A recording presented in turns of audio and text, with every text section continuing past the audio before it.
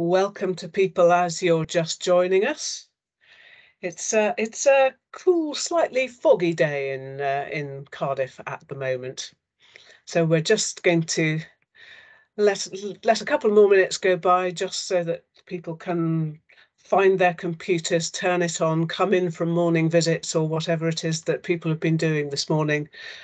Hopefully grab a cup of tea or a drink of water or something and sit down at the computer. But we are recording this webinar as we have with all of our previous webinars, so that if you have to dash out or if you've been trying to join us but actually clinical events have meant that you couldn't join us, then you will be able to access the recordings later on.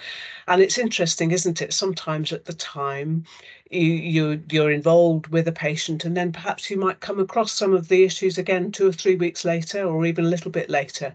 And so, of course, you have got the scope of looking at the recordings and looking at them sometimes with colleagues and discussing.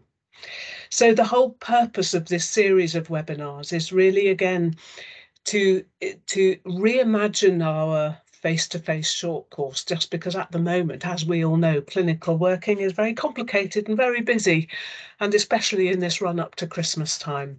So it was just felt that it was easier to bring people together online. We could record the sessions, but for some of you, if you've been to any of the previous 2 sessions, you'll know that we will stay on the line at 2 o'clock. So we will stay on the call at 2 o'clock. If at that point there's anything particular around symptom control for patients who've got, particularly this week, breathlessness, constipation or delirium, that you want to ask a particular question about, then do please feel free to stay on the line. We won't record that section of the webinar, though. We can stay online till about 2:30. But if there are particular questions you want to ask, then please stay on and ask them at that point. Usual rules around patient confidentiality and colleague confidentiality, but we'd be pleased to discuss clinical cases if that will be helpful. We are extremely appreciative of people's feedback for these webinars. What's useful? What will you use in your clinical practice? And so at the end, just around about 2 o'clock, there will be a QR code. Please do complete it. On that, then with your name on that, that will then generate your CPD certificate for having attended the event. But it's terribly important for us to know how useful the information is and what difference it's going to make, and that will help us then be able to plan for webinars for the future. Anyway, enough from me. I'm Fiona Rawlinson, for those of you who don't know me, but I'm part of this great collaboration for these webinars. So this is a real collaborative effort funded by Cardiff and Vale and the End of Life Board. And we've got representation from Cardiff University with Charlotte Stevenson and myself and Joe Hayes with a university hat on. We've got Marie Curie Penarth, which is Lisa and Joe Hayes, and Elaine McLeish has been instrumental in the planning of the sessions. And we've got City Hospice. So we've got James Davis and Catriona Seed.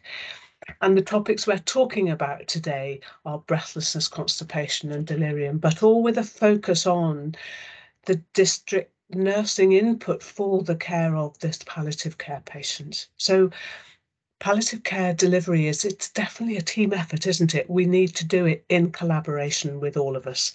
So everybody's views and viewpoint is terribly important. As we start, it's just quite useful for us to know who's in the room. So we've got just a couple of polls, and thank you, Julia, for putting you and saying that Rebecca is with you. And just thank you for also reminding me to say to everybody, the chat is functional, so do please feel free to add comments or questions or reflections in the chat, and we can pick them up as we go through. So Charlotte, I wonder if we could do the polls, if that would be okay. So we'd like you just to say what's your main role, just so that we know who's on the call. That's the first thing. And everybody is welcome. I should have said that at the start.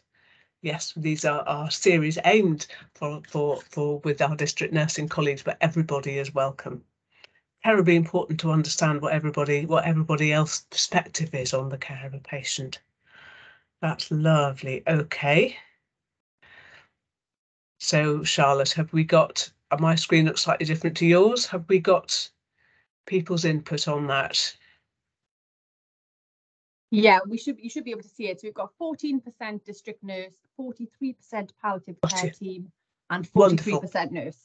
Wonderful, thank you. And we've got one more poll, I think, if I remember rightly, and I can see it now if I scroll down. So then, just again, what setting do you work? That will just help us just to pick up questions if we're not addressing things. Lovely.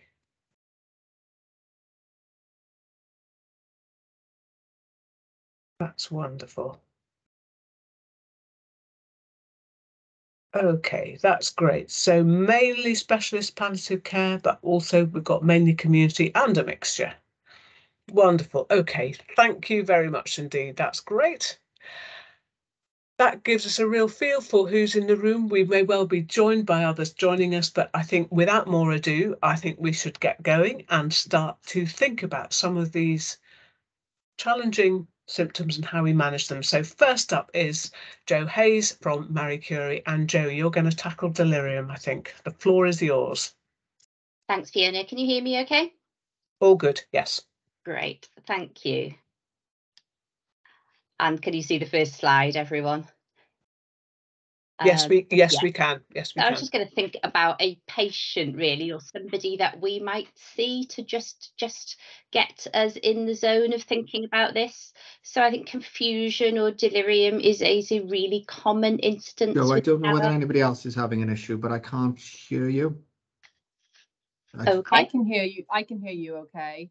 Oh, apologies. I can hear you. Okay, Jo. Okay. No Apologies. Sorry, James.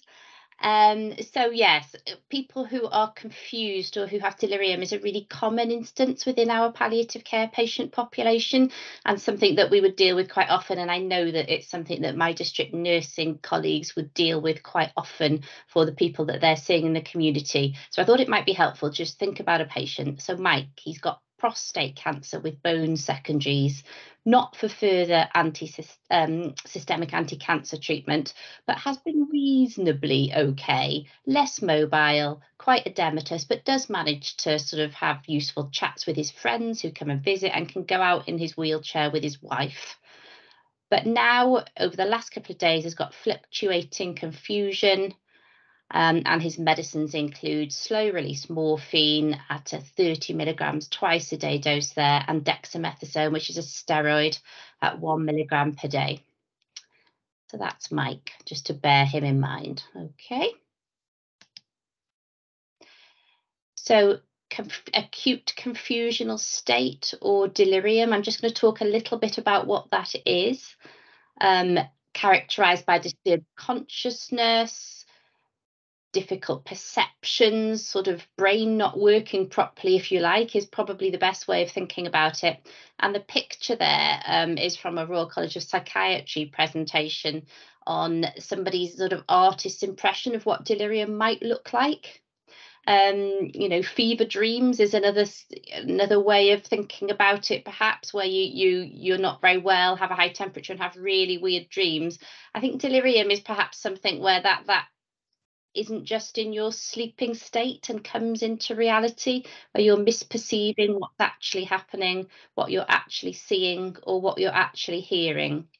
And some of the misperceptions can be quite pleasant, and people can appear fairly pleasantly confused, but sometimes that can be quite distressing, can be scary things, sort of images of death, spiders, people that have died, people in the corners of your vision, and that sort of thing. So one of the features of delirium, can come on quite acutely and have a fluctuating course, so it's not always the same.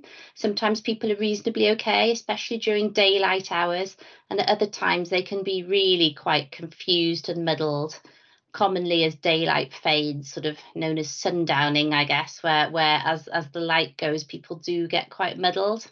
So I think as a doctor, you sometimes don't get quite the impression of what people are really like if you only see them during the day, or you only see them on a ward, and then you'll come in the morning and the nurses will say, I had a really, really terrible night, and you'll have a look at the person that they've been very concerned about. They'll be fast asleep in their bed, they'll sleep all morning, they'll sort of wake up about lunchtime and be absolutely fine, and you won't quite realise what they're like at night.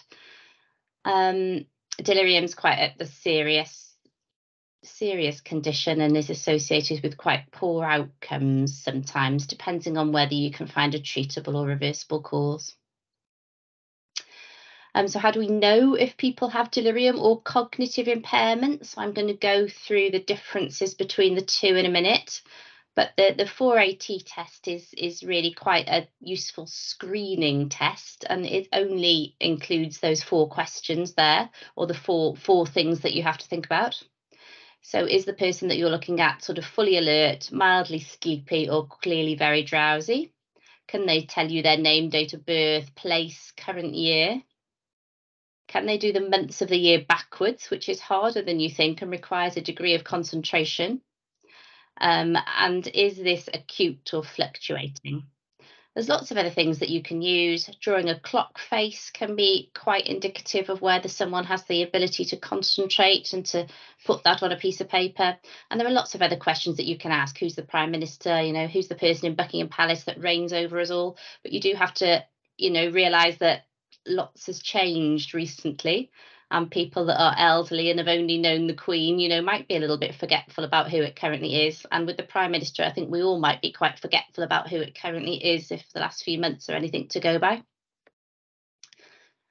So just to talk about delirium, acute confusion versus dementia or cognitive impairment. I've said quite a few times already that delirium can be quite acute and is fluctuating, changing depending on what day it is or what time of day it is.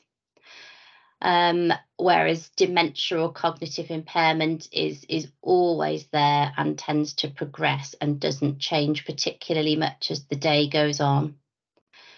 Patients with dementia or cognitive impairment tend not to be drowsy. Hallucinations are not normally a big feature, whereas in delirium or acute confusion, hallucinations, hearing things, seeing things can be a big part of that. People often can't give you coherent speech if they have delirium, whereas they may well be able to with dementia, even if it doesn't particularly make sense. And people with delirium or an acute confusional state are often quite aware of what's happening to them and quite anxious about it, whereas dementia later on, you may not be particularly aware.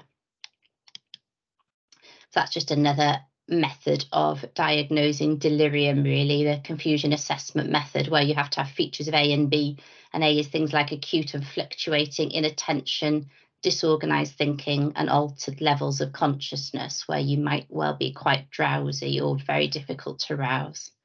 I'm not going to dwell on those. Beware misdiagnosis. You can have delirium which is hyperactive or agitated and restless, hypoactive where you're withdrawn and quiet and quite sleepy, and that can be more difficult to pick up. So you have to sort of, you know, wake people up and actually have a conversation with them to realise sometimes.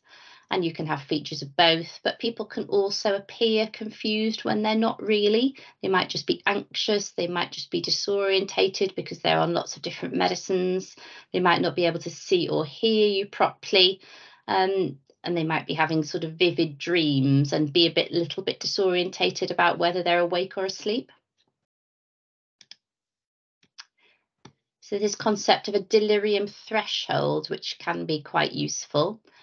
If you think about it a bit like a seizure threshold, I suppose, where how prone you are to delirium varies according to all these things. So if you're very young or very old, you're much more prone to delirium.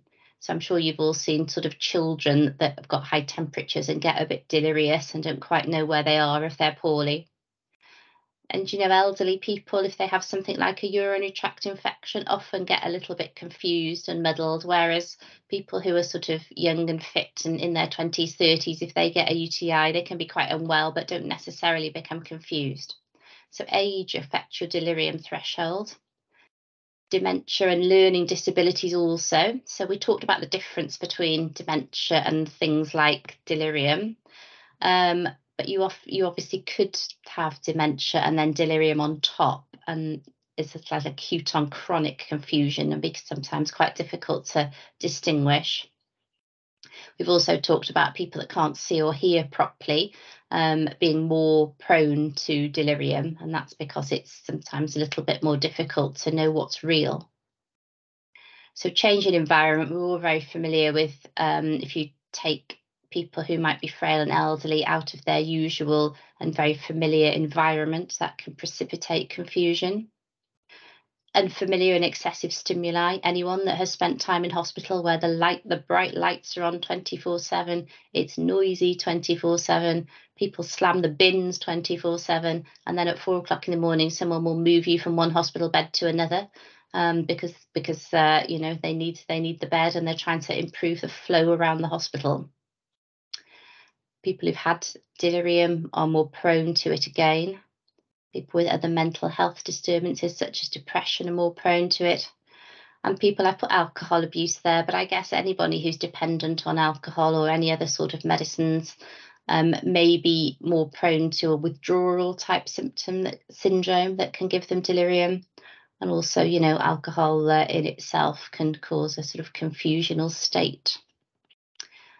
And I've said already that people who are frail, so who've got reduced performance status and difficulties in maintaining mobility and managing their own activities of daily living, would be more prone to delirium.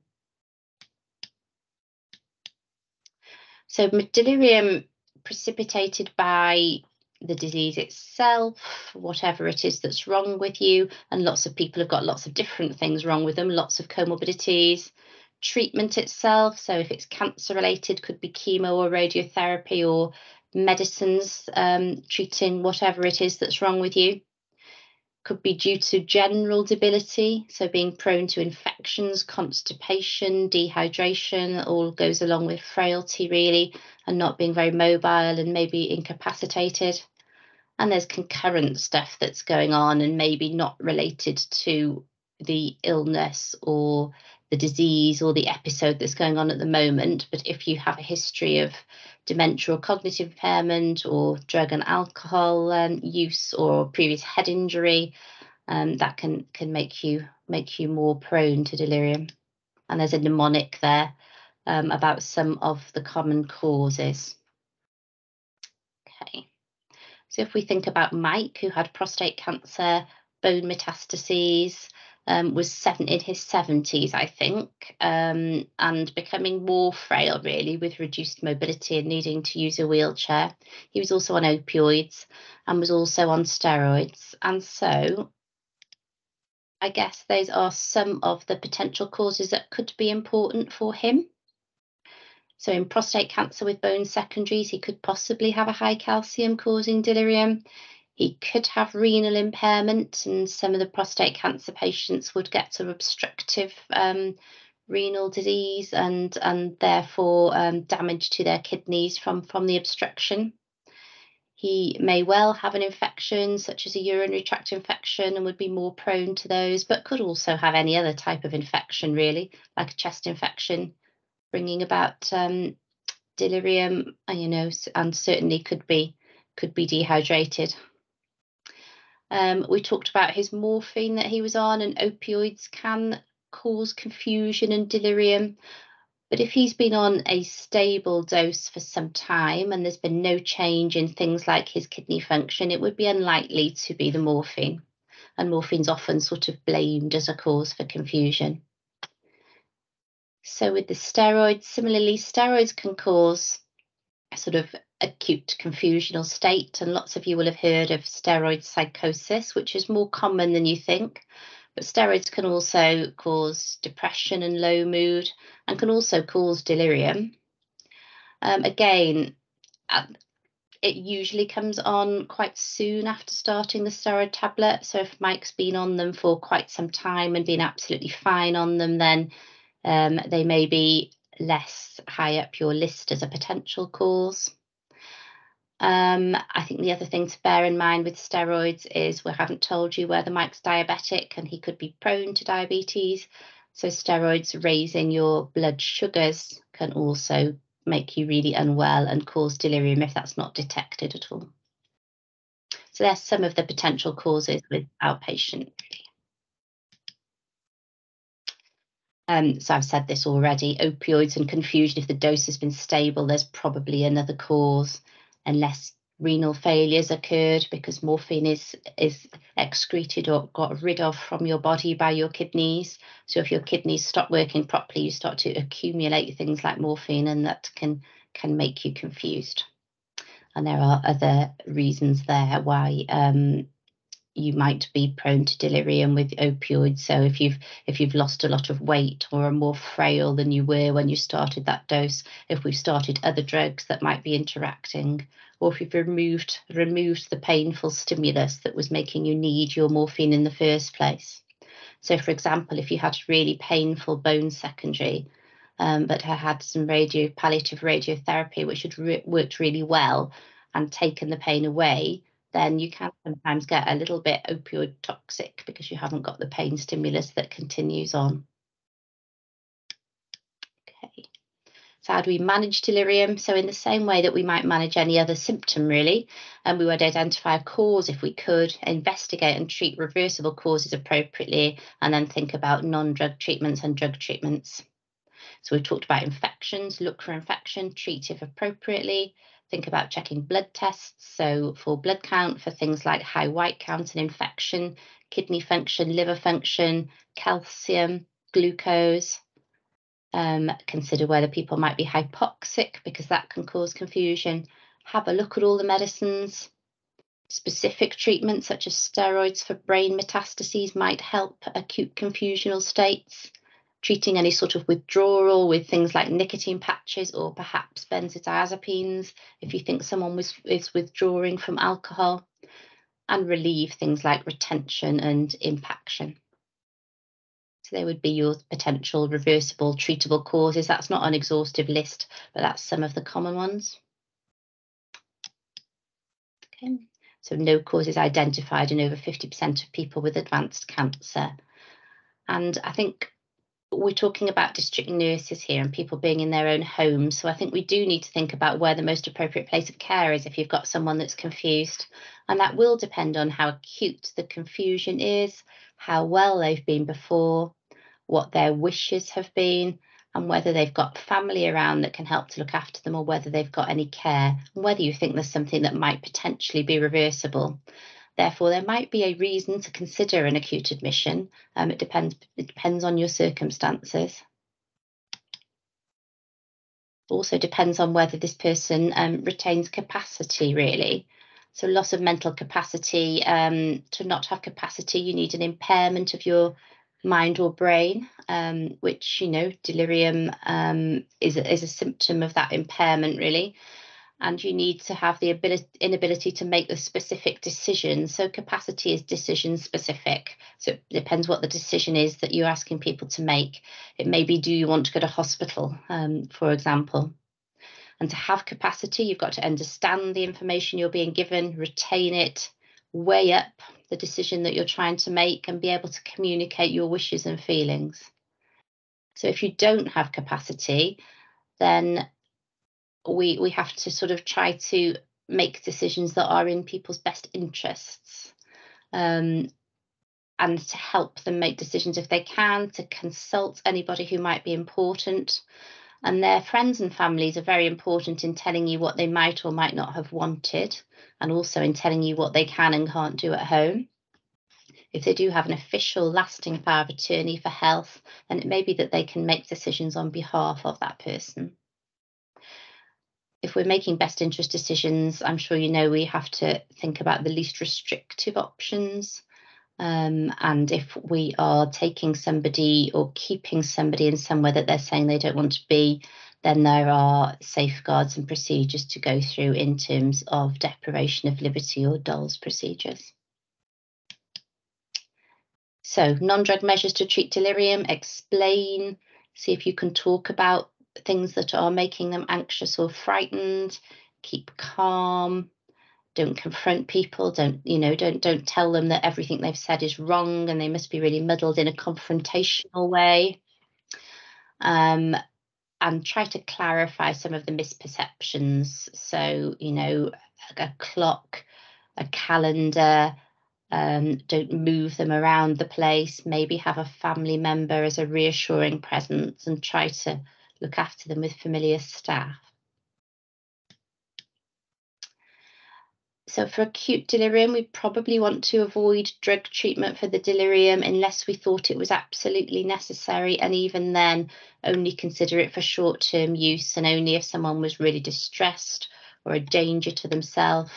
We'd consider drug treatment if no cause could be found, and if we really thought that this person was terminally agitated, meaning they were very agitated or confused because they were in the last few days of their life, then that is a different situation and that may well require drug treatment. But what we would need in that case is a discussion of those involved with looking after this person and to try to decide if that's really what we thought the situation was. So it's sometimes quite difficult to tell, but it's putting things within a trajectory of, have they been gradually deteriorating?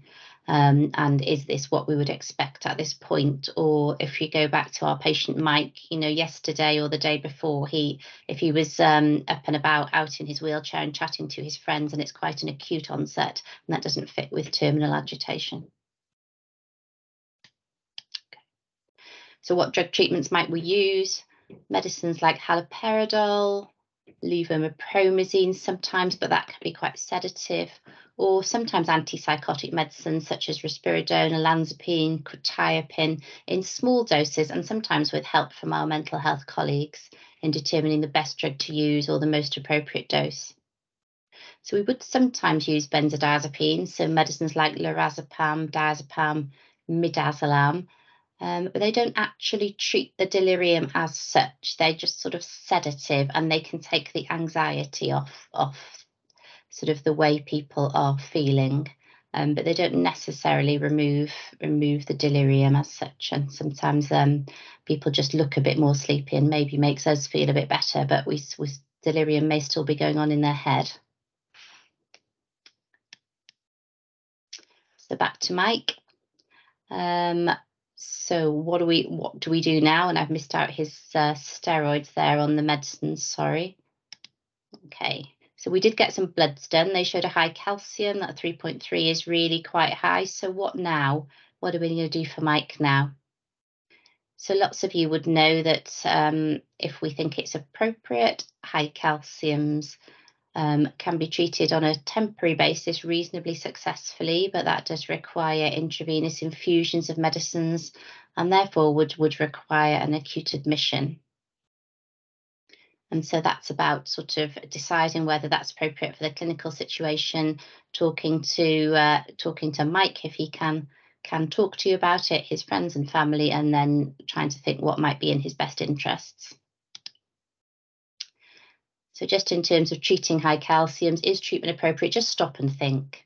So it does sound like it may well be appropriate to consider acute admission for Mike, doesn't it? And to try to treat his calcium and reverse his acute confusion if we could. But for some people who are perhaps much closer towards the end of their life, if you think about the trajectories, they may well be in their last few days or short weeks and may be dying. And it's not necessarily just treating the numbers of the blood. Just stop and think if trying to treat a high calcium in those patients would be the right thing to do, because it would mean an acute hospital admission or hospice admission. It'd be moving them from perhaps their preferred place of care. It would be potentially invasive treatment such as putting in IV lines and things. And for somebody who's very close towards the end of their life, it might mean that they don't therefore recover and have to stay in that setting where you have sent them and pass away there, which might not have been their wish. So just have a think about whether treatments are appropriate. Yeah, you're at 20 minutes. Okay, I'm done. I just got the final slide there with some resources that might be useful in terms of delirium. Thank you, Fiona. Perfect timing. Thank you. just give people a moment just to look at the slides, and of course the slides will be available. And there's just one comment in the chat before we move on to constipation, and Elsa making the very relevant point that in residential homes it's often quite common to see residents with UTI, and that will manifest itself as delirium. So the bit around the diagnosis and thinking about causes and reversal causes is very relevant. Can I make a suggestion?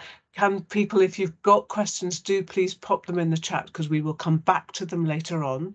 But thank you, Jo. Let's move on now to Lisa, who is going to talk about constipation. Thank you so much. So Lisa, let's just check if we can share your slides, and I will do the same thing, which I will pop up on the screen as we're getting to about 15 minutes, if you are still going. Sorry, just bear with me a second. That's looking hopeful. Is that okay? Yep. I can see that on my screen. Can somebody else put a thumbs up in the chat, or say if you can see it on your screen? Yeah, I can see it. I can see it. Lisa, Okay. over to you. Thank you. Lovely, thank you. So my name is Lisa. I'm one of the specialist nurses working in Marie Curie. So thank you everybody for having me today. So my slide today is about constipation. So to start, I've outlined some objectives for my presentation. So I just wanted to define constipation, identify probable causes of constipation in our palliative care patients, and choose appropriate ways to manage constipation according to the most likely cause. So first of all, what is constipation? So constipation is infrequent bowel evacuations, hard or small feces, and difficult or painful defecation. About 80% of our patients in palliative care will require laxatives at some point. And this is a subjective symptom, so it's important to remember that stool frequency does vary in the normal population. Some people might go to the toilet every day, some people it might be 2 to 3 days. So it's always important to remember that what is the norm for us is not necessarily the norm for our patients. So some complications of constipation, it can cause pain, colic-like pain or constant pain, urinary retention or frequency, fecal impaction, overflow diarrhea, and it can cause abdominal distension and can potentially cause a bowel obstruction, or can indicate a bowel obstruction as opposed to causing it. I think this is my old slide, so I am sorry, I've slightly edited this, so just bear with me. So why are our patients more prone to constipation? So our patients, obviously they're palliative. They sometimes have reduced mobility, poor nutrition, decreased fluid intake. They may have hypercalcemia or hypokalemia. Some of the medications that we prescribe our patients, so opioid medications, that slows the bowel down and that can cause constipation. Some anti-sickness medicines like ondansetron, some treatments that our patients might be having like chemotherapy, that can cause constipation. So it's just to be aware that some medications that our patients are prescribed can be a cause. Again, some of our patients might have difficulty accessing toilets quickly due to weakness or fatigue or paraplegia. Some of our patients need carer assistance, and therefore, if they're waiting for their carers to arrive, 3 or 4 times a day, their bowel movements may not be in sync with that. And obviously, if they're holding themselves, that means that they're more prone to becoming constipated. And things like embarrassment, our patients are sometimes in public settings, if they're in hospital or in the hospice, or even embarrassment in their own homes. Some patients really dislike using commodes, and therefore, they may be unlikely to say that they need to use the toilet because they don't want to use the commode, they're embarrassed by it. So again, these are some reasons why our patients may end up constipated. And some patients may get pain on defecation as well, and that can make them, hold it in, not want to go to the toilet. So again, these are things to bear in mind. So preventing constipation, obviously asking, is my patient at risk of constipation? And if yes, we should look to potentially establish a laxative regime, or at least have laxatives in place. So if the patient does start getting symptoms or signs of constipation, then they can implement that laxative regime. So managing constipation. So first of all, we need to identify the cause and the mechanism for the constipation, investigate and treat reversible causes, looking at non-drug treatments as well as drug treatments. So managing constipation. So it's really important to take a good history with our patients. So as I mentioned earlier, it's knowing what's normal for your patient. So you might go into a patient and, you know, ask them, how are your bowels? And they'll say, yeah, I have my bowels open every 3 to 4 days. That might be to you, you might think, oh my goodness, does that mean they're constipated? Are they struggling to go? But actually their bowel movements are soft, the consistency is okay, they're having no issues actually passing it, no pain, you know, so that might just be what's normal for them. It's worth asking them, like I said, their last bowel movement, when was it, what was the consistency? I have put the Bristol stool chart on the next slide so that, you know, if they say to you that the stool is really difficult to pass, it's taken me a long time to get it out, when it comes out it's very small and it's hard and it's dry, you know they're constipated.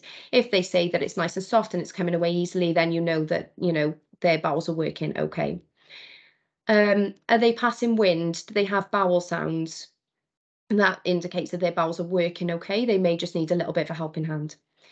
Are there any concerning factors? So does the patient have bowel cancer or any peritoneal disease or any disease that you worry that might cause an obstruction? Do they have any bone metastases, any spinal, any bone metastases? Any reason to be concerned for a metastatic spinal cord compression? It's just having these sort of things in your mind. You know, if you're going into a patient that is palliative and they let you know, I think sometimes discussing your bowel movements can be a bit embarrassing. We do have a tendency in palliative care, it's one of the things that we ask our patients every time that we review them. So it does, I think it does take the sort of embarrassment out of it. But, you know, district nurses and carers going in to see their patients, you're seeing them every day. They may be more inclined to tell you if they've been having issues with their bowels, you know, if they feel that they're more likely to share these things with you. So it's just being aware that, you know, it might not just be something that can be managed with medicines. And, you know, there are things, like I said, that we need to be aware of. So, you know, bowel obstructions and spinal cord compression. Looking at any medications that they're taking, are they actually taking laxatives at the moment? Have they taken any previously? Should they be taking laxatives regularly? Are the medications that they're taking, are they particularly constipating? So things like morphine, that slows the bowel down. So is, you know, if they recently started taking cocodamol, if they recently started taking morphine, Oromorph, are they on iron tablets, things like that? Could that be the reason that the patients are constipated? And if the patients are being started on these sort of medications as well, is it worth putting a laxative regime in place just to make sure that we can prevent constipation as opposed to treating it when it's already happened? Are they eating? Are they drinking? And are they mobile? Are they moving around? Again, some patients, you might speak to them and they might say, oh, I've never been much of a drinker. I don't drink much water in the day. And it's trying to, you know, get them to drink more if they can, eat more, you know, eat more nutritious food, things that have got more fibre in them, just to get them a little bit more regular. And do they have any pain when going to the toilet? So that's the Bristol stool chart, and it's good to have an awareness of this. I think it's something that's very much drummed into nurses, especially in the hospital, and I found as a student as well. So I think we could probably all say what each stage of the Bristol stool chart is without looking at that, but it's always worth having it there to have a look at. So some non-pharmacological managements of constipation. So as I've already mentioned, increasing fluid intake, increasing fruit and fibre in patients' diets. Prunes are a really good fruit for our patients to take. Some patients are very funny with taking medicines, and they'll say, oh, I'd rather not take medications if I can help it. So, you know, these are the sort of things that I would be talking to patients about before going straight for laxatives if I felt that they needed, you know, some advice.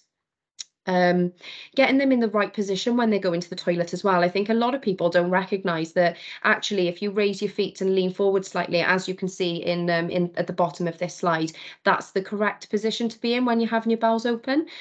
So again, it's just explaining that to patients. You know, sometimes they have razors on the toilet seat. If they can't stand properly and our OTs have gone in and they've put a razor on the toilet seat, then they're in an even more compromising position to have their bowels open. So they might just need a step or a stool in front of them to raise their legs to help get them into that proper position.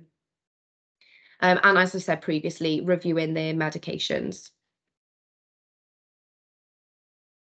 So there are a number of laxative combinations that can be effective.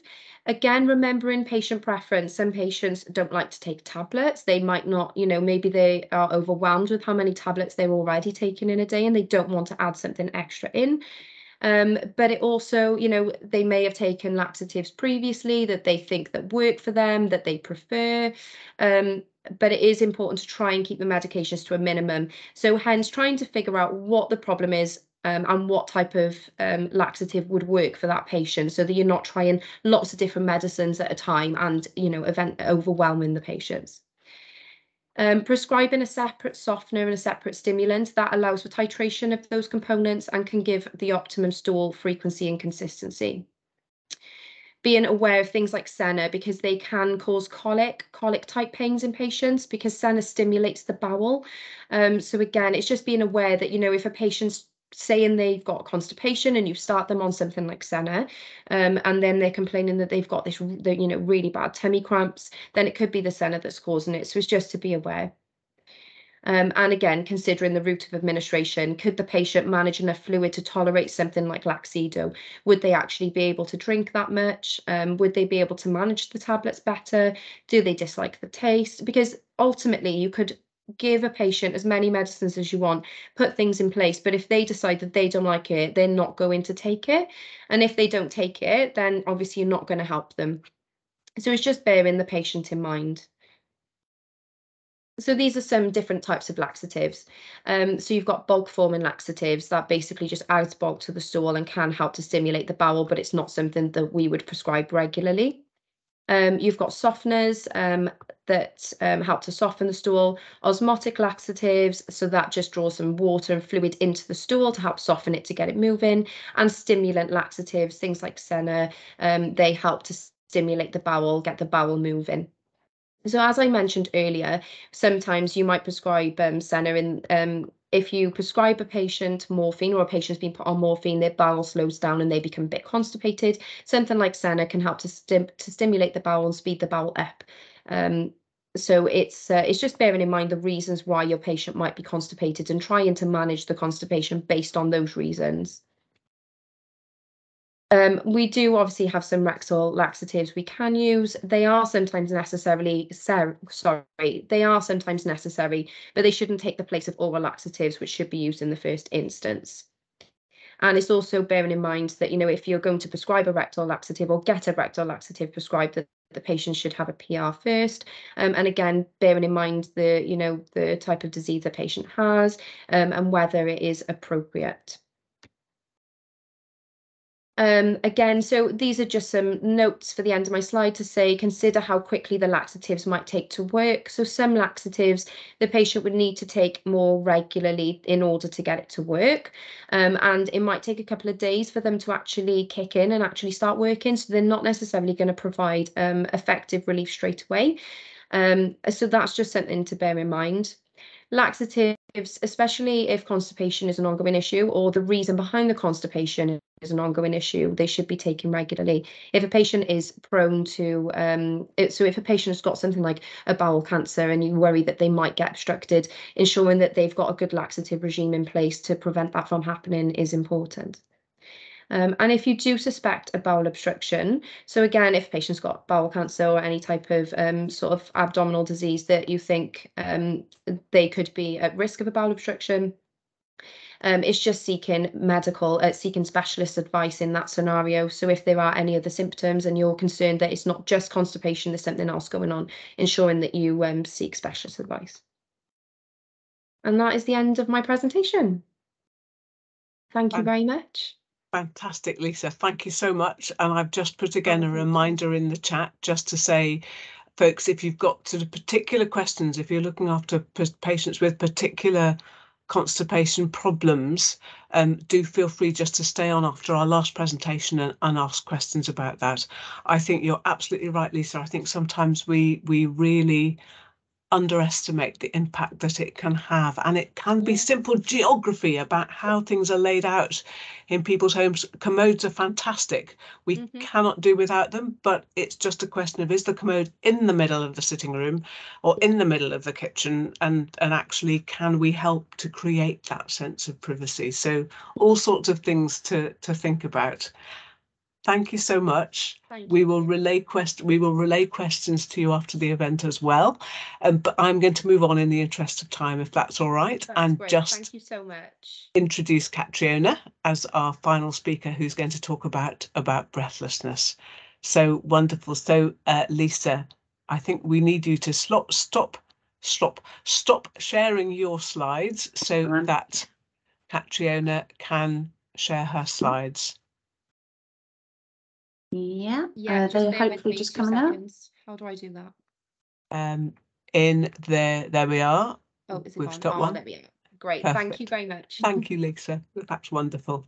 Catriona, do you want to just move a slide on so that we know that you're...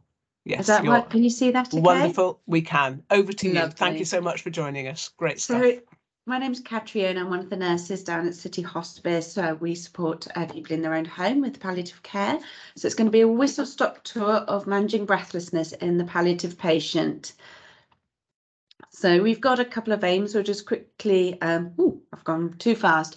So we just want to have a general understanding of breathlessness and its impact on the palliative patient, understand how to assess breathlessness, and to explore both non-pharmacological and pharmacological methods of managing this for our patients.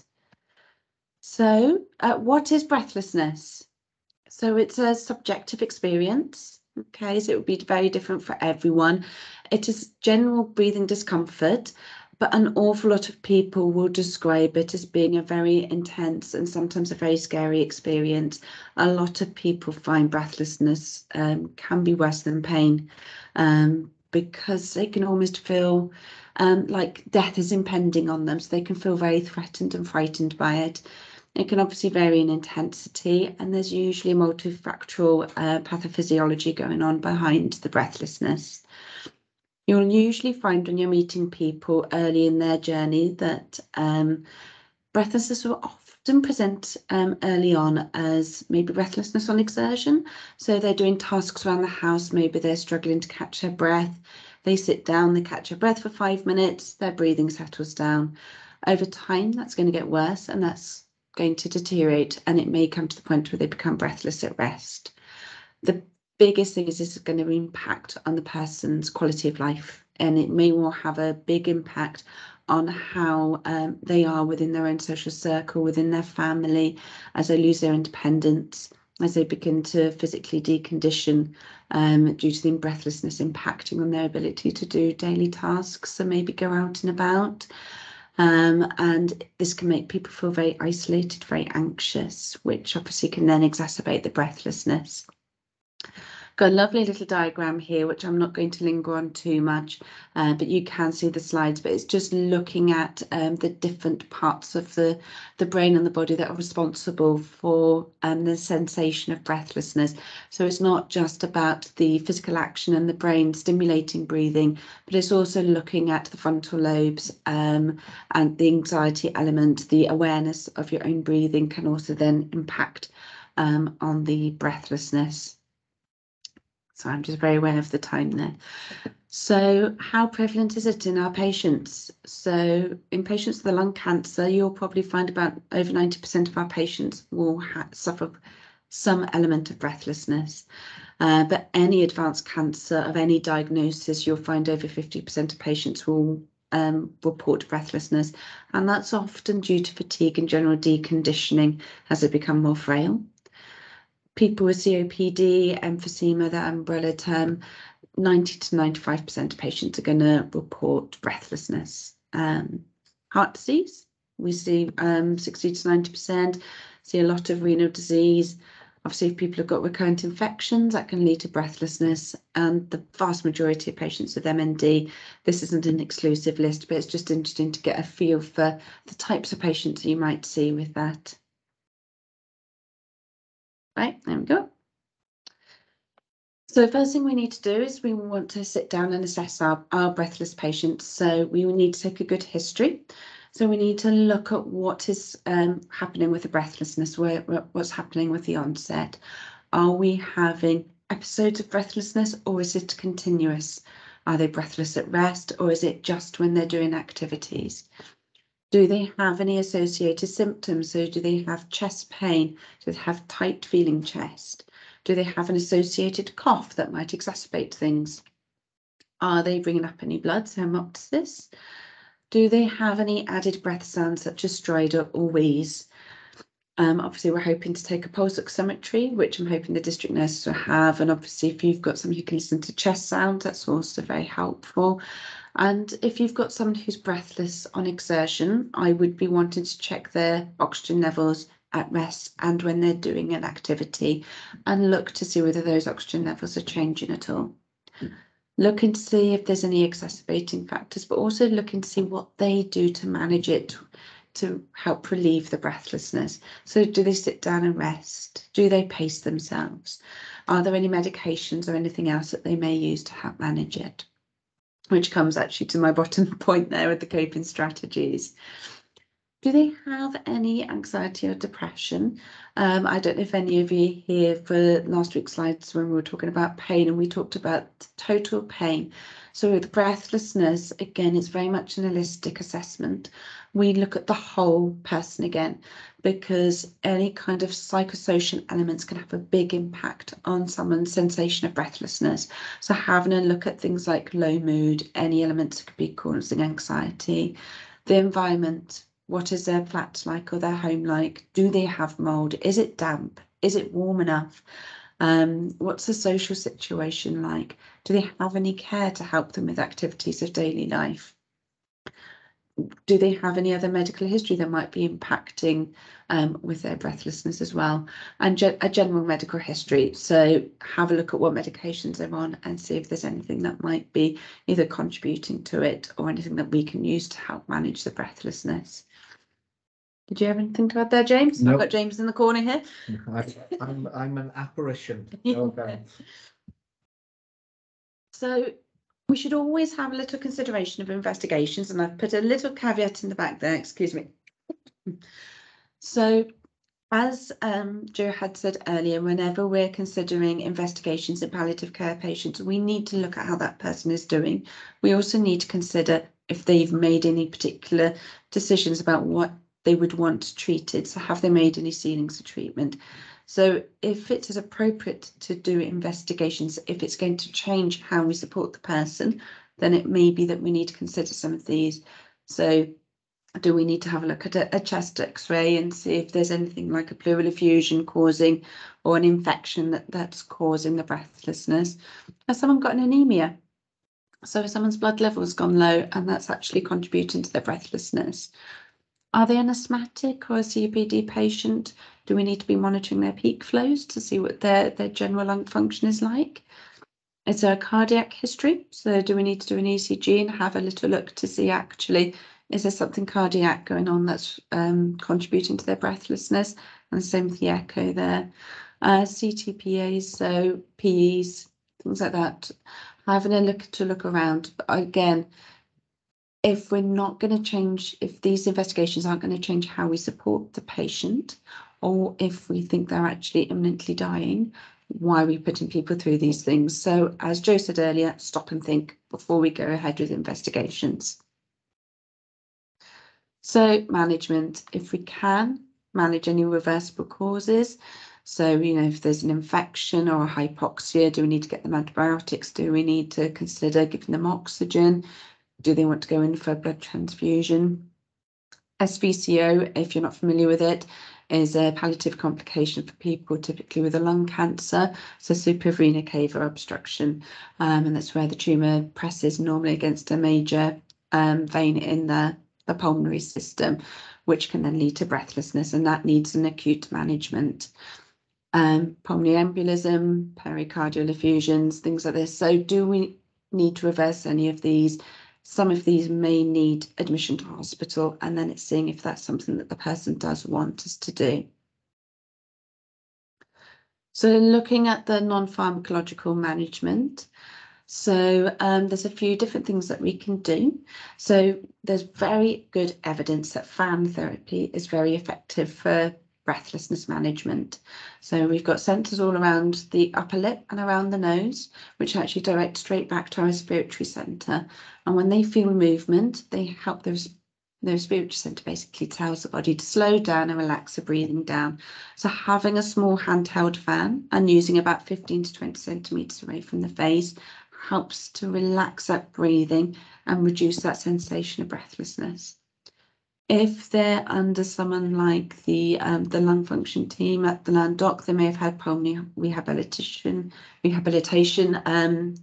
support from that. ROT does things like Be Inspired, which is looking through breathing techniques and other management techniques that people can use to get on top of their breathlessness. Some people struggle to lie flat at night, so positioning is very good, and that goes the same in the day.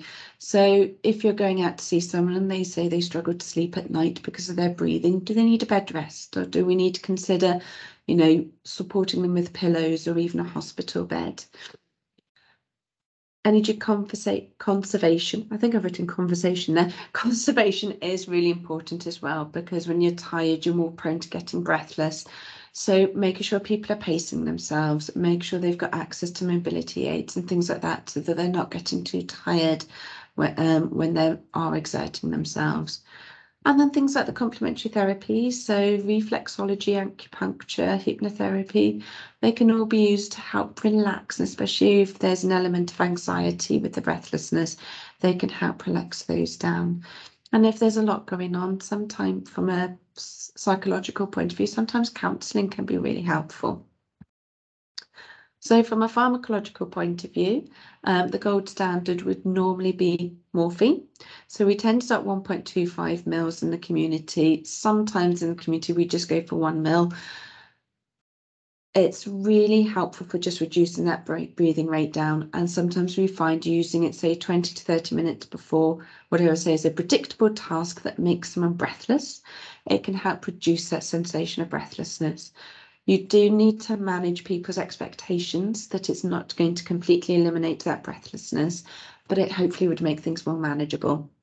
Okay, if someone's needing it quite regularly, sometimes a low dose sustained morphine, long-acting morphine tablet can be helpful. There's less clinical evidence for oxycodone, but if someone can't tolerate morphine, then anecdotally I've found it quite helpful for people with breathlessness that can't manage the morphine. And obviously always make sure you've got your laxative and your anti-sickness. You can use benzodiazepines such as lorazepam and diazepam for people who have a very clear anxiety element, but these really should be used with caution. There can be an element of addiction with any of these medications, but also they're very sedating. So we need to be very careful we're using them, especially in our frail patients. If people have got an element of anxiety or low mood that's contributing to it, we may want to consider antidepressants. And I am very aware of the time, but I do want to very quickly just talk about oxygen. So people can often think that oxygen is going to be great benefit with breathlessness, but there's not always great evidence to say that this is going to be helpful. Actually, things like fan therapy and using the other medications and other techniques are usually more helpful. We can't have it in a house where someone is still actively smoking. So we need to look if someone is dropping their oxygen levels when they're mobilizing. That's usually the main reason why we will get it in place. But it needs to be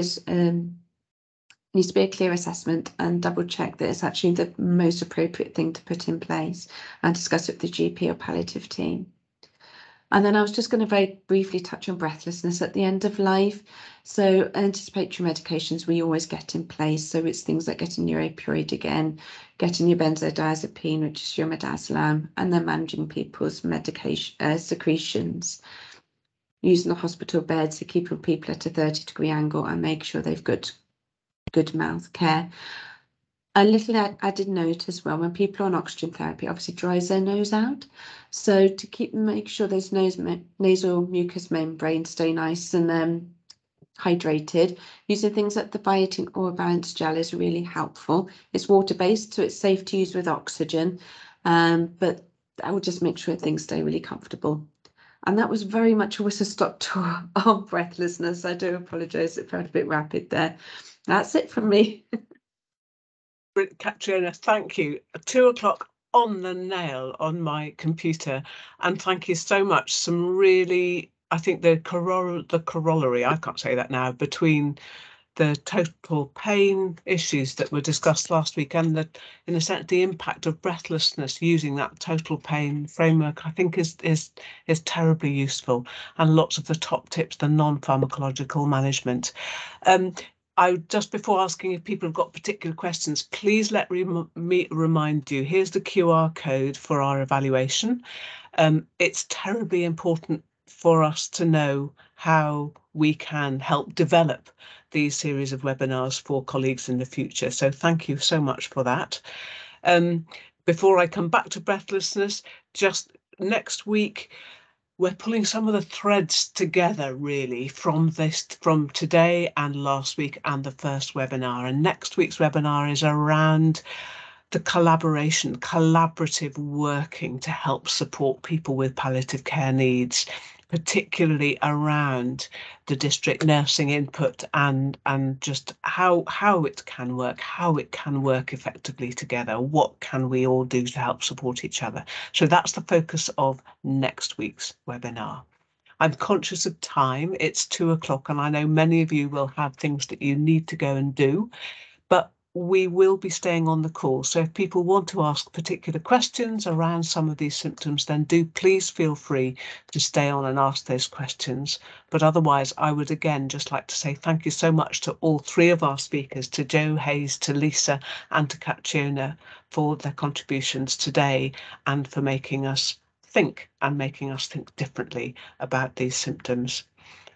I'm going to stay on the call, but please feel free, head off and take care in this slightly foggy, cold, foggy